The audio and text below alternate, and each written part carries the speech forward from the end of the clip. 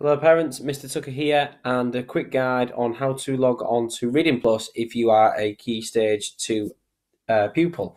However, Reading Plus is a great tool for learning at home, keeping up with reading records as the teachers can view it, and you can always read to your brothers and sisters as well if they're in Key Stage 1 or if they go to secondary school. Try and share the tool as well. It's an excellent one to be using. Right, so readingplus.com is your first step, and once you're onto there you need to click onto login on the top right hand corner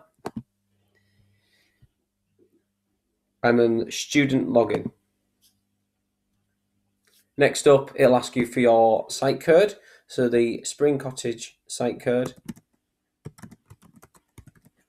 RP Spring 20. Now in terms of username and password, that will have been provided to you in your home learning pack, or you'll have logged into it before.